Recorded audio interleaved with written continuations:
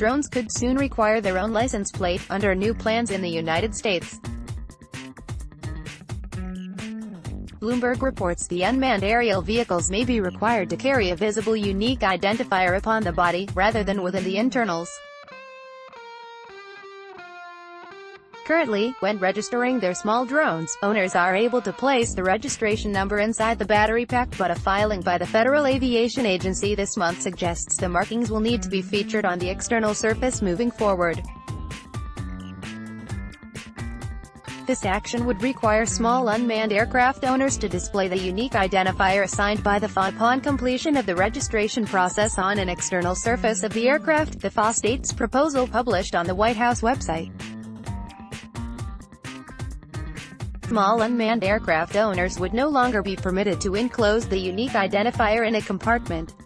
Related Beast Drones 2018. Right now, it's not clear where the markings would have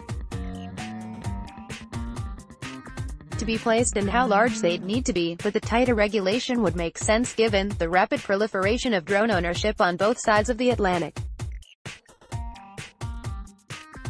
If drone owners aren't acting responsibly or within the strict aviation rules, the visible registration number would give the public and the authorities greater recourse.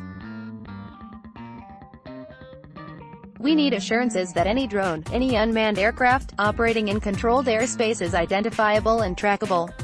FAA's acting administrator Dan Elwell said at a recent forum. It's as simple as that.